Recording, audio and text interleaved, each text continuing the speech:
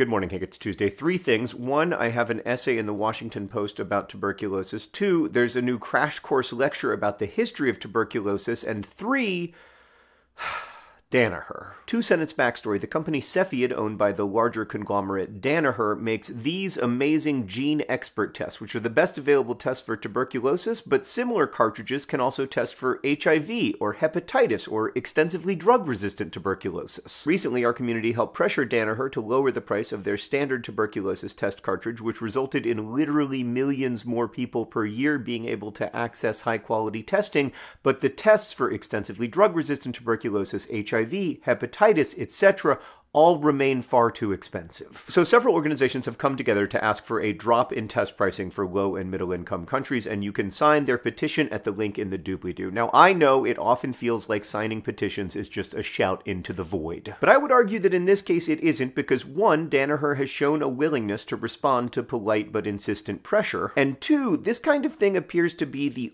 only way to bring change in the system as currently understood by Danaher. Because right now, there's exactly one group of people who benefit from Danaher charging an over 300% markup in the world's poorest countries for, say, an HIV test. Poor communities certainly don't benefit, right? Like as Partners in Health puts it, in every country where they work, if the cost per cartridge were lowered, we could expand access significantly. People with HIV don't benefit, as it's harder than it needs to be to access quality testing. The social order doesn't benefit, as the human community wants HIV to be diagnosed quickly and accurately. And I would argue that most Danaher employees don't benefit either. Like, most people who work at Cepheid did not get into their lab or tech work because they wanted to make piles of money, but instead because they wanted to make these amazing tests that can absolutely transform healthcare globally. They want their tech and research to be creating the maximal possible societal benefit, and there's plenty of money to be made in rich countries in order to fund that research and their livelihoods. The only person who benefits from Danaher's price gouging is, for lack of a better term,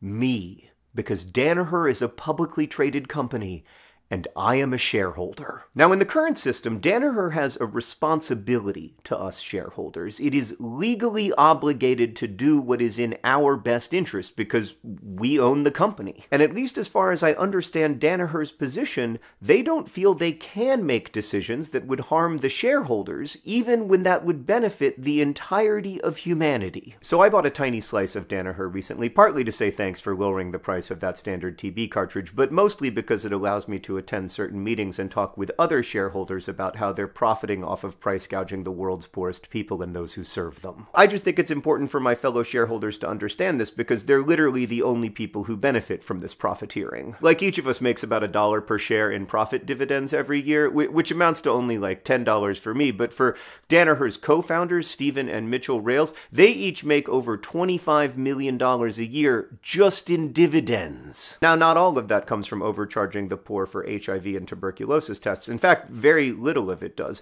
Danaher makes over $4 billion a year in profit. Less than 1% of that comes from Cepheid overcharging for test prices in low and middle income countries, which is actually why I think they can be convinced to change. Because when I hear that a company's primary obligation is not to its employees or its customers or the social order, but instead to its shareholders, what I hear is that the only way to get Danaher to do the right thing is to cost them more in reputational harm than they make from overcharging the poor. And petitions can help do that, along with other forms of polite but impassioned pressure. 5,000 or 10,000 people having a negative opinion of your company and caring enough to sign a petition makes it harder to recruit and more expensive to market, and so on. It's a real problem, as is negative publicity, and there's currently quite a bit of that for Danaher, not only in the Washington Post, but also online, on Threads and Instagram and Facebook and Twitter, or whatever Twitter is now called. There's even a lower your test prices version of Flappy Bird, which I, for one, find utterly addictive. Combine that with the Danaher employees who have been heroically speaking up and letting their voices be heard,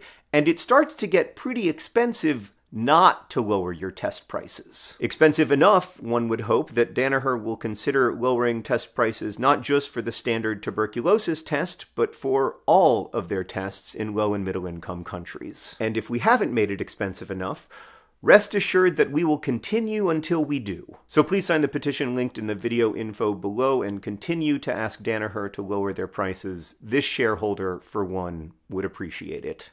Hank, I'll see you on Friday.